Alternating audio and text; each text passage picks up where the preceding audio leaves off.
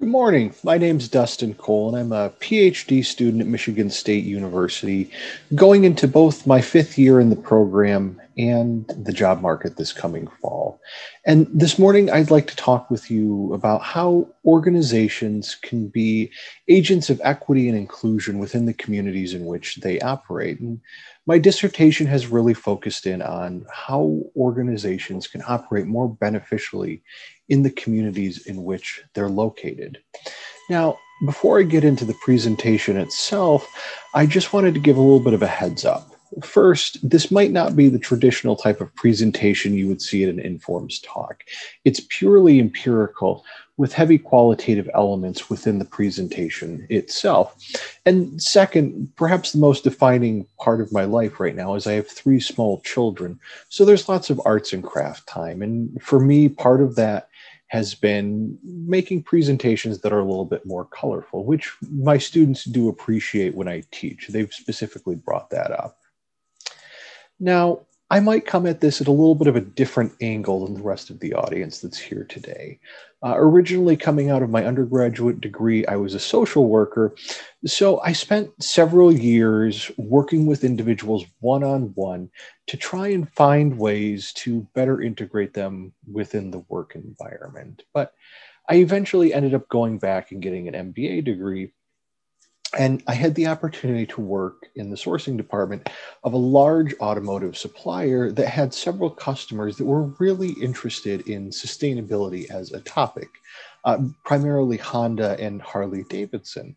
And in that position, I helped those organizations to propagate sustainability through the supply chain, through the suppliers that I was working with.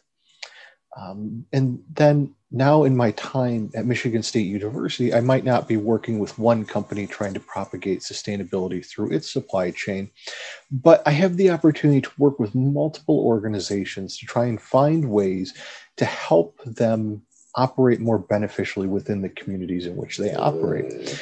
And I think this is important because businesses have the opportunity to be superheroes in the area of equity and inclusion. They are employers. They are such a big part of our life, and they have such an influence over society that businesses really have the opportunity to operate in a way that can benefit society. And it's important that they do so because organizations rely on society for everything that they need to operate. It's in the best interest of private businesses to operate in a way that more beneficially helps society. It's going to be hard if workers can't afford their products, if society is crumbling due to climate change. These are things that businesses can have a big and beneficial impact for society. And in this research, I want to look at this from two different perspectives, an internal and an external perspective. Internally, organizations are able to help integrate workers with disabilities more beneficially into the work environment through the inclusion of workers with disabilities, a group of workers that are traditionally marginalized in the workforce. Externally, organizations interact with the communities in which they operate on a regular basis, and they have a big impact on the use of resources in those communities. Organizations need to operate in a way that equitably shares those resources with the local community. Now, for workers with disabilities, this is an important topic for businesses because they employ a huge portion of the workforce, and workers with disabilities are traditionally underemployed in both developed and developing regions, with chronic unemployment for workers with disabilities in the United States. This is such a problem that the United Nations has listed the employment of marginalized workers and workers with disabilities in its sustainable development goals. So it is a global priority. Now, there are a couple types of organizations that are already trying to tackle this problem.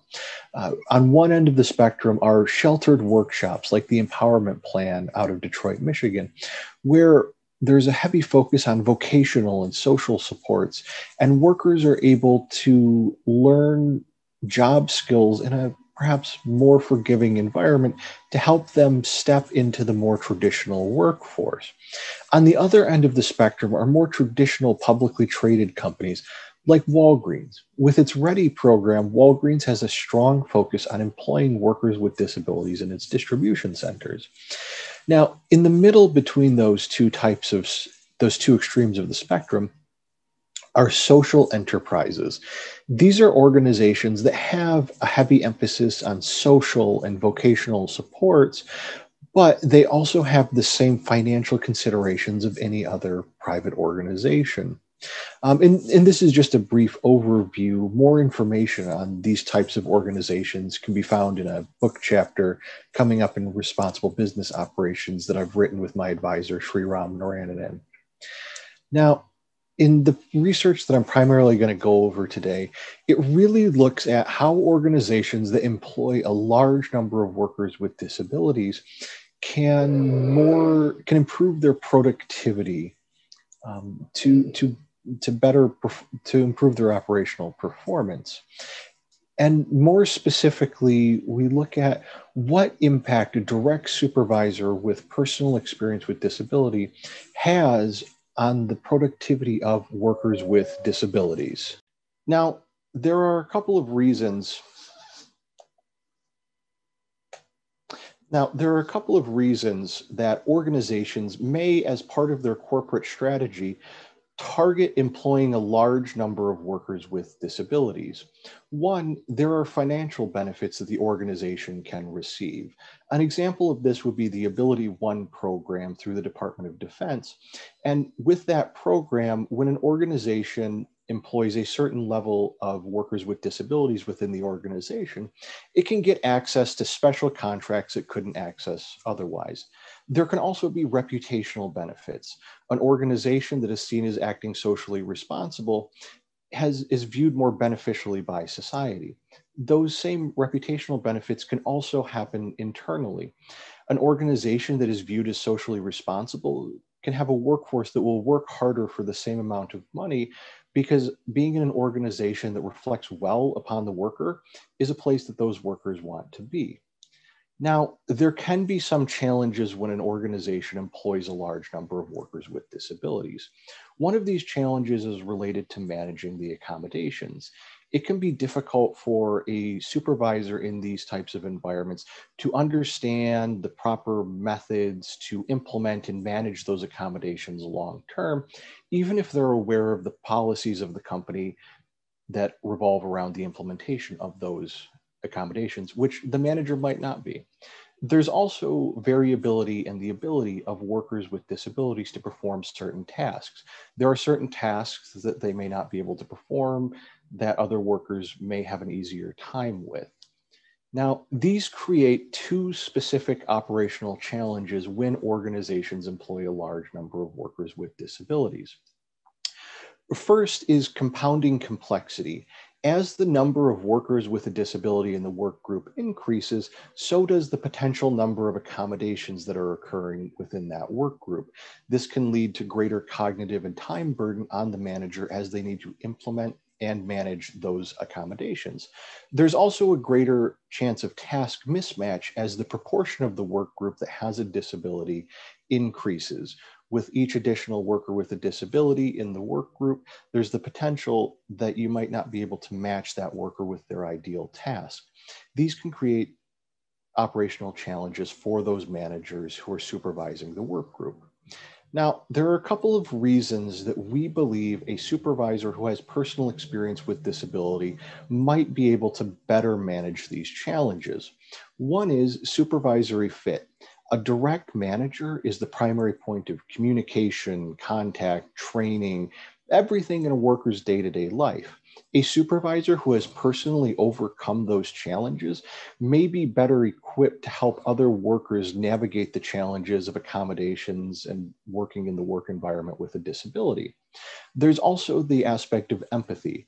A supervisor who is better able to predict the emotional state of their workers is able to achieve better productivity out of those workers.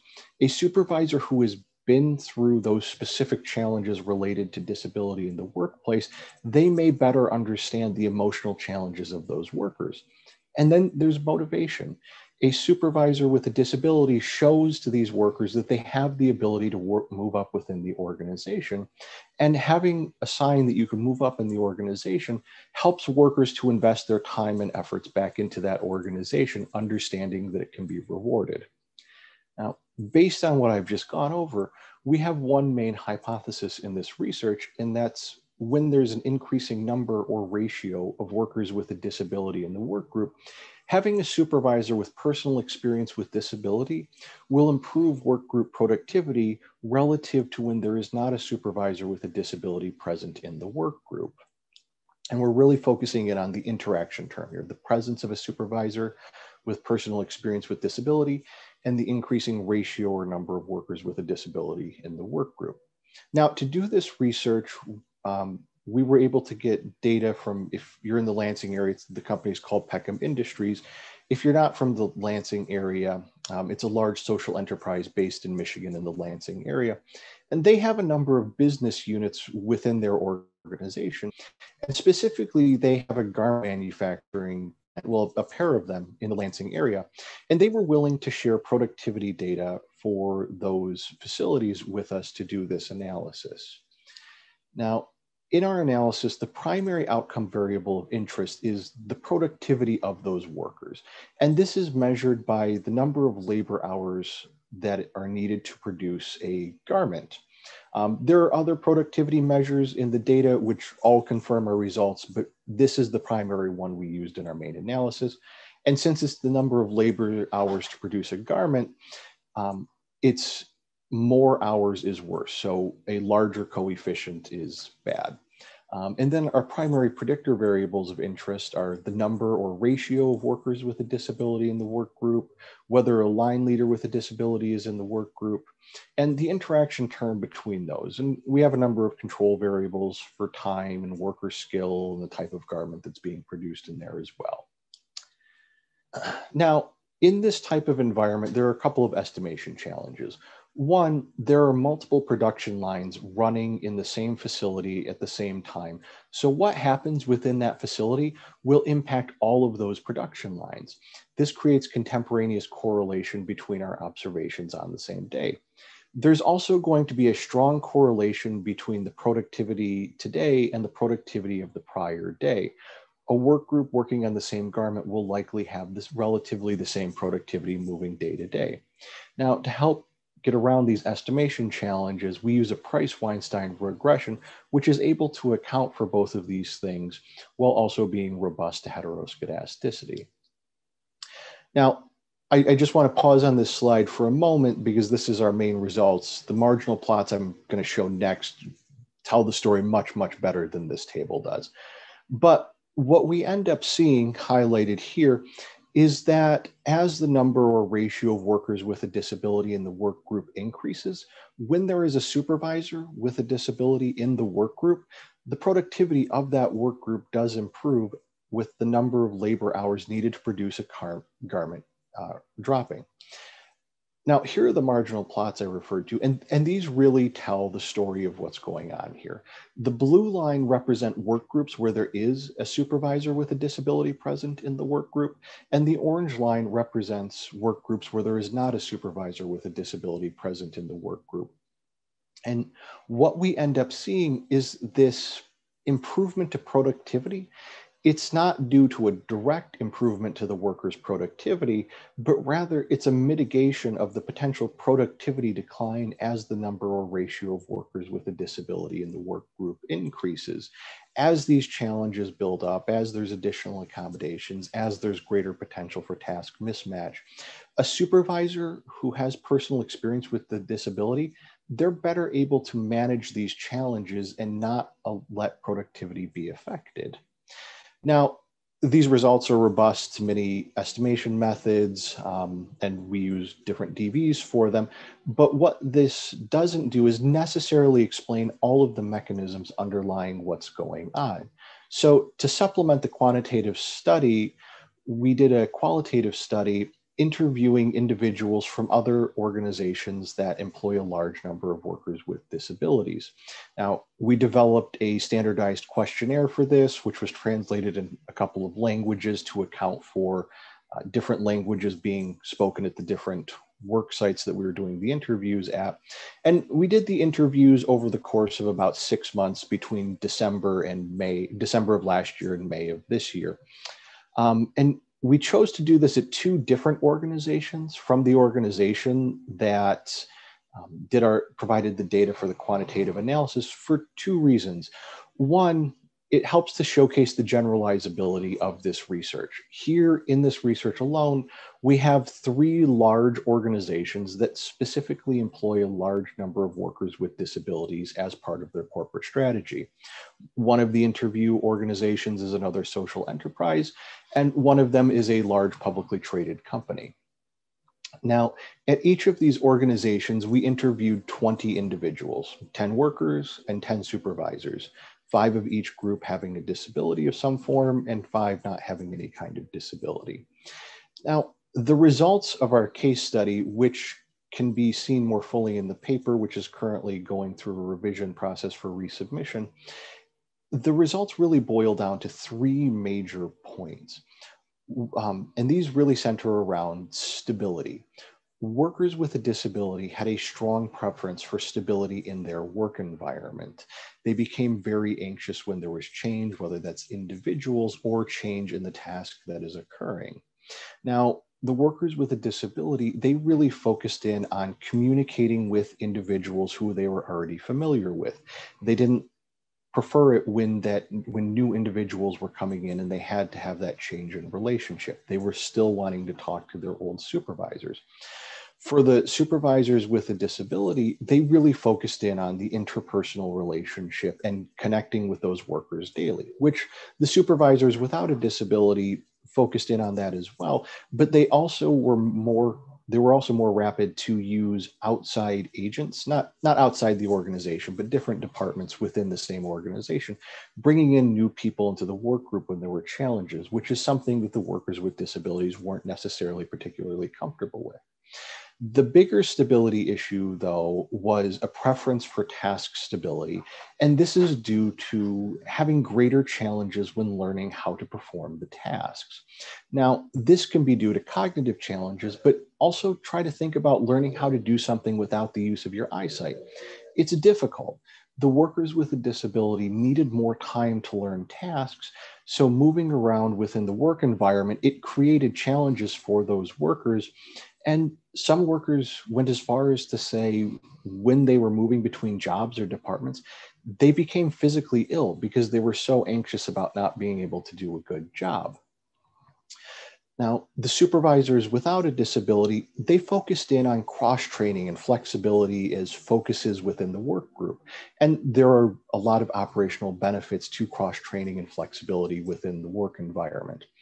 However, for the supervisors without a disability, they were really focused in on, well, I retrain the worker, I keep the worker in their place. One went as far as to say, if a worker is struggling, they don't get moved. They just stay in that job and they don't change to another job. So this preference of the supervisors with a disability to keep workers in the same task, to not move them around, this seems to give a reason as to why there's this mitigation of the potential productivity declines.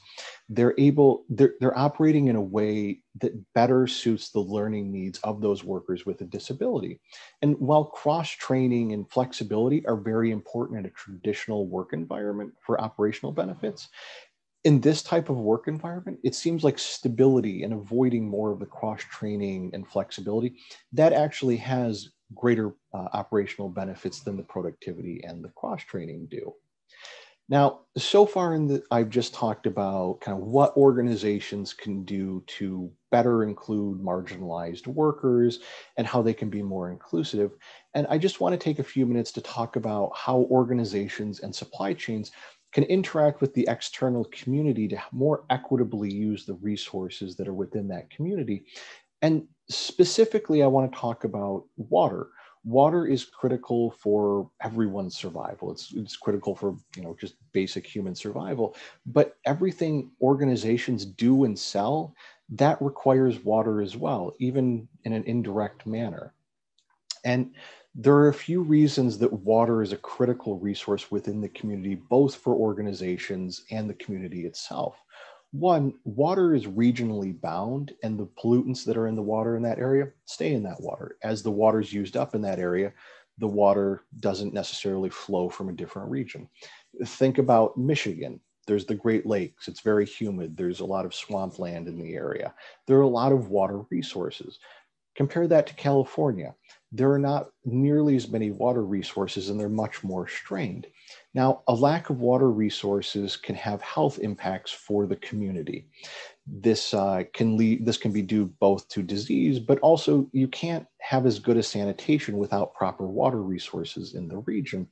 And water is also at the center of the food, energy, water nexus. Water is needed for basic survival, but it's also needed for growing food and for energy production. An example of this is recently, due to the droughts in California, a hydroelectric plant had to be shut down. Without necessary water resources, energy can't be produced. Now, water has economic and non-economic value within the community. The economic value comes from the normal business uses to produce products and sell them, which bring income into the region. But at odds with that are the non-economic uses of water that are of value to the local community. Green spaces, swimming areas, the ability to have a nice drinking water. These are all things that can be at odds with what organizations want to do with water, which makes this a sustainability topic that really connects environmental and social sustainability together.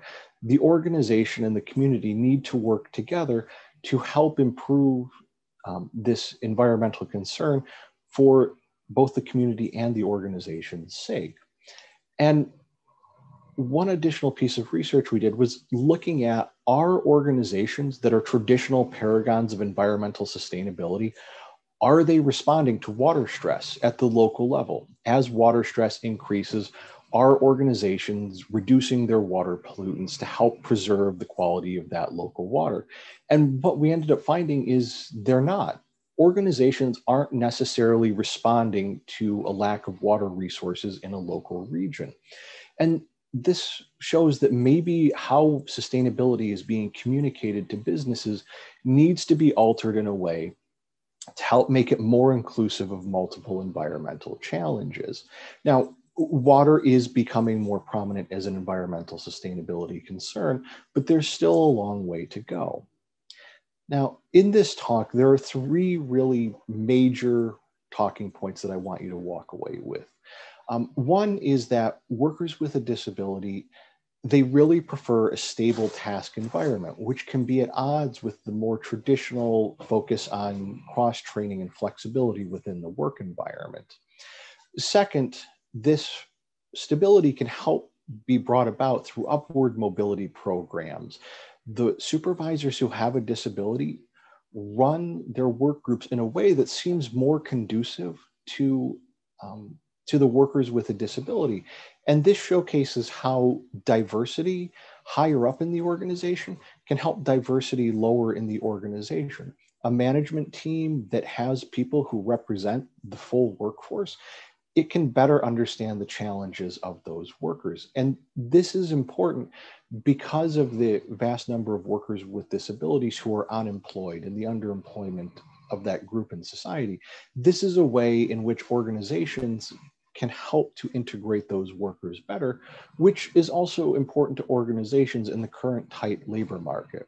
Now, externally, organizations can also need to focus in on their water use and how they can better use local community resources in a way that helps preserve them for the local community's use. And now, just to finish up, I want to tie this back to the quote I showed at the beginning of this presentation. Organizations can have a dramatic impact on the local communities in which they're operating. And it's in the best interest of those organizations to have a beneficial impact. If organizations operate in a way in which they make society better, then they'll be more welcomed within society and they'll have a better reputation. for the long-term sustainability of organizations, they really need to be taking these things into consideration. So here would be a good time for any questions that anyone might have. I'll check the chat as well. Oh, and that was a link for the Informs webinar series. Are there any questions or clarifications I can provide to anyone at this time? Dustin, thank you so much for your talk. I really enjoyed the slides were very beautiful. I love the colors and the information you provided. So it was very entertaining. So let's see if someone has a question. If you want, you can put it in the chat, or you can ask, unmute yourself and ask the question. Let's give a couple of seconds, or I do have a couple of questions to ask you. Dustin, do you have any information on what type of disabilities or the sort of variance in disabilities that we're seeing among these employees? Because I imagine there's a big difference between physical and cognitive and other mental disabilities. So some very basic information on that. Due to HIPAA concerns, we couldn't get down into like real details on what disabilities they have.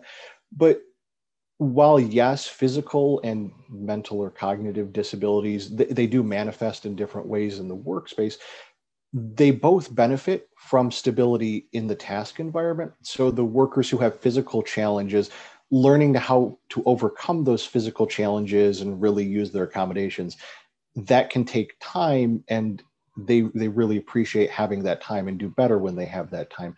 But for the workers with mental or cognitive disabilities, there's anxiety and stress to take into consideration. So being moved around in the work environment can stress those workers. So while, workers with physical disabilities, it's about, pokey-yokes and things to accommodate the workers. It's a lot of it is about, they need to have a stable work environment where they can learn. And the workers with mental and cognitive disabilities, it's similar. Yes, their accommodations are more about flexibility and being able to have a work schedule that's more accommodating to their mental needs. But that stability also plays an important benefit for them as well. Great, thanks. Absolutely.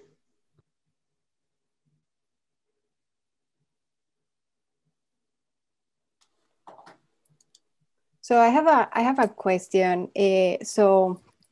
Oh wait, my microphone is gone. So Michael, I think you have a question. Yes, Michael, you can ask your question. Sure, thank you. Dustin, can you hear me okay? I can. Wonderful. Thanks for your presentation. I enjoyed it very much. Given, the very broad and deep literature in operations management, what advice would you give to those who are primarily engaged with quantitative models for production optimization, who have not considered any of these issues of disability or sustainability before? Yeah, so there is a little bit of research that's starting to kind of move in that direction.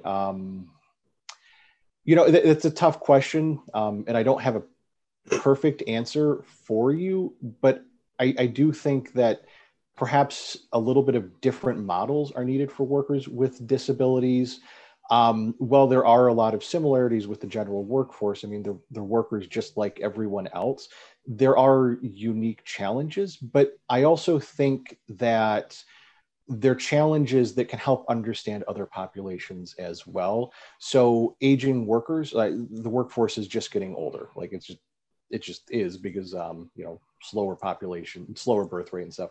Like BMW has a factory that's specifically being built around an aging workforce. And a lot of the challenges that were being overcome to make it more accommodating for workers with disabilities, we're also making it more accommodating for workers who were older. During the interviews, this is the thing that stuck with me the most. One manager called his workplace White Glove City. And he was describing it like that because he said, because of the accommodations and things they had done to make the work less physical, it also meant they had a lot more aging workers in the workforce. And as he called them, they had a lot of grandmothers there. So he had to be very careful about how he talked. He's like, you can't swear, you can't yell. Like, you have all of these grandmothers, as he referred to them, in the workplace. So it showcases how this can be expanded to other groups as well. This inclusion of workers with disabilities, it helps spread inclusion to other workers as well. So some literature that might be out there on workers who are aging would be beneficial, but it's also generalizable to other work groups as well. So even, doing some modeling specifically about workers with disabilities, it's really easy to translate that into, well, this is workers with disabilities and aging workers. So suddenly we're going from like 6% of the workforce to 30% of the workforce. And like, it expands really quickly to say, like, this isn't necessarily something that's super unique. It's widespread. It just hasn't necessarily been addressed nearly as well, which I realize that isn't a great answer to what you're asking, but I do think it's something that can really be looked at from a couple of different angles. Great, thank you. Absolutely. Sriram, I think you had a question. No, I was going to add to your comments, Dustin. I think Michael, one of the things I'm just thinking aloud as partner in Dustin's research. I just think that there are issues within a broader modeling framework where one can think of how you can design teams that are going to be more inclusive while you consider different aspects of people's strengths. So, for example, traditional assembly line problems typically for us are very people neutral. We don't really care about how people are embedded in those assembly line problems. Or sometimes we may think that when you put a configuration of a group together, the flow is going to be constant, and it may not be constant, particularly with respect to, like how if you're giving specific accommodations to people that Dustin was describing before, those are, I think, opportunities to design teams and structures around them. And perhaps, and the big bottleneck is really granular data. So not many people are able to collect the kind of micro data. So we are hoping that, maybe as we sort of work with smaller groups, collect more micro data. The secondary part to me is also, some of this is very context specific. You look at the rehabilitation literature, it's mostly qualitative. And I think Dustin did cite many of them. That's where perhaps more ideas around how to model them would be very useful. I don't know if that helps at all, but just a couple of cents there. Yeah, thank you.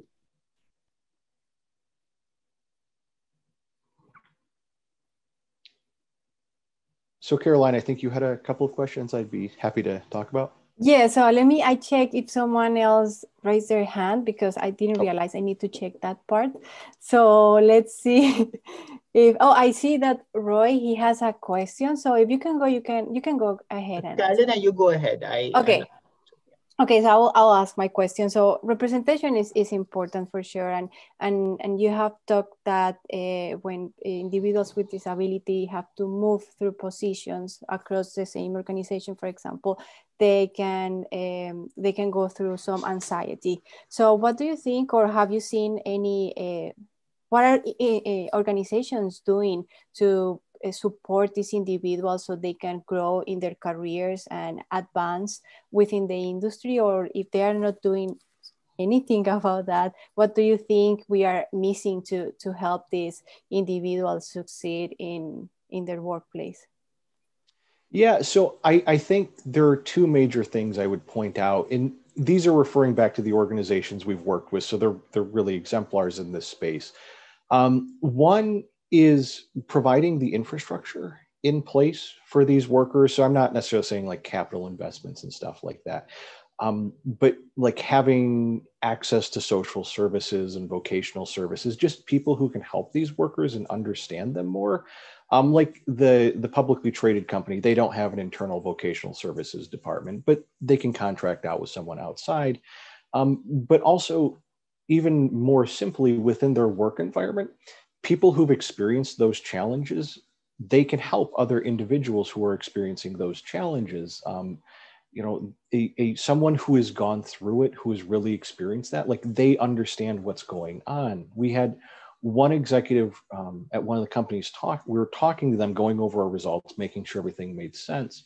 And we were talking to her, and she'd been there for 30 years. And this is a social enterprise that's its mission is employment of workers with disabilities. Like that is what they do. And she was talking about how she was talking to this worker who had a disability, and she was trying to figure out why this worker was having challenges with her productivity. She just couldn't make rate. And then the worker's like, well, and she listed what disability she had.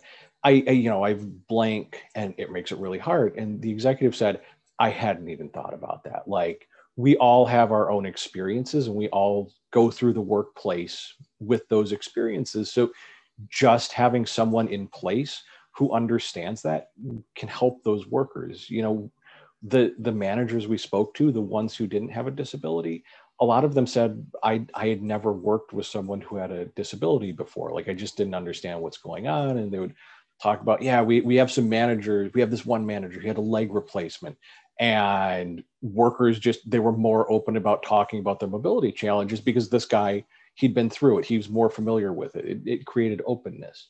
And I also think the other piece of advice for organizations is just don't make it about workers with and without disabilities. It's not a us and them and how do we integrate them. It's a how do we make the work environment more amenable to everyone? Because a lot of the things that are done to make the work environment easier for workers with disabilities, they just make the work environment easier for everyone. An example of this would be organizational bins. Workers who are blind, they can't see what's in the bin, so they need to be able to feel and see what's in them just by feel. Those same kind of bins, they can help the efficiency of all kinds of workers. So when a work environment, if you're focusing on, well, what can we do to specifically integrate these workers? Well, we need to do this and this, and it becomes this list of tasks. But then if it turns into, well, we're going to have a Six Sigma meeting, and we're like, what can we do to make work easier for everyone? Here's some stuff we're doing for these people. Here's some stuff we're doing for these workers who are blind. Like it makes it about, well, what can we do to make life easier for everyone? And I think that really helps with the mindset and having that culture of we just need to include everyone. It's us, not us and them. So those are two things that I think organizations could do without having to spend a lot of money. Thank you. That's very insightful. Well, thank you. So, Dustin, what I was thinking about is I was just building on what Michael asked regarding mathematical modeling. And I'm just curious to know what are the opportunities and challenges that you have encountered in publishing this body of work in peer-reviewed journals. What advice do you have for us? I mean, in terms of challenges, it's a little bit of a niche area, and it does draw on a lot of rehabilitation literature. There isn't a lot of operational research specifically addressing this, and what there is tends to be older. So it can be a little bit challenging in that it seems like it would be beneficial in that, hey, this is a new and novel area, and we can have these direct impacts. And hey, if you do this, like a leader with a disability in the work group at this ratio of workers with disability, hey, you can improve productivity 3%. Like that is a substantial amount of productivity improvement for if half your workforce has some kind of disability.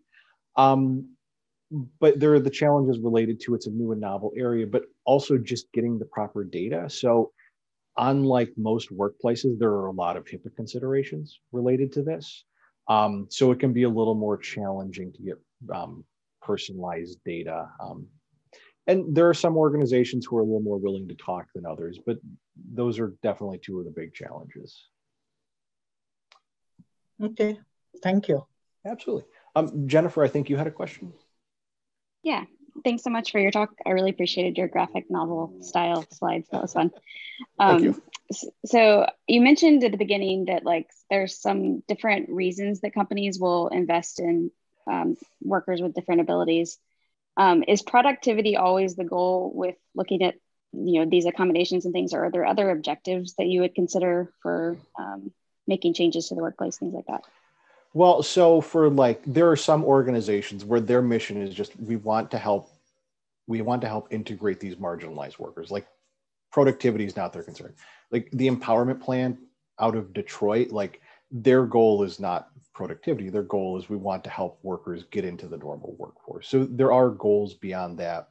And I think while concentrating on improving productivity while they're there is important, a lot of the organizations that are focusing on this, it's a mission. Like they view this as something that's important for society. And this is starting to spread outside of traditional sheltered workshops and social enterprises to other organizations that are really trying to focus on inclusion and equity within the workplace. So like another example of this, and this is not an organization we've ever spoken to, like Microsoft, they do a lot of tracking of inclusivity within their organization. And it's not necessarily related to workers with disabilities, but I do think more organizations are starting to see, well, we need to be beneficial partners with the communities in which we operate. Otherwise, it's going to be a little more challenging. So it's, yes, there's productivity concerns, but I think there's also just a social mission, a social responsibility mission that comes in. Great, thanks. Thank you.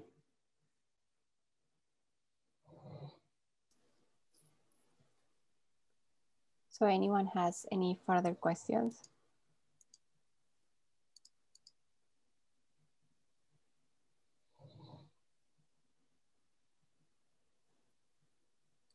I don't see any hands up. I hope I'm not missing anyone. I don't see anyone myself either. Okay, so, but before I thank you, let me I put up a slide so everyone can see. I hope you can see the slide, yes, the presentation for next week. So with this, I want to thank you, Dustin, for your time and your research. I really enjoyed this hour we had talking with you and all the lessons learned from your work. I also want to invite everyone for next week. In 2 weeks, we have Jennifer Lowe from University of Virginia. She's going to be with us, and she actually participated in today's webinar series. So thank you, Dr. Jennifer Lowe, for being with us today as well. So she's going to be talking about detecting, understanding, and reducing diabetes belt preventive care disparities. Remember to register. The information, it is on the Informed CI website. And then you can also watch all of the webinar series that have been recorded and are gonna be posted there. Thank you so much, everyone, for your time. Stay safe and healthy, and hope to see you in 2 weeks. Thank you so much, Dustin, for all of your time. Well, thank you for the opportunity. This has been wonderful. Thank you, everyone. Bye-bye.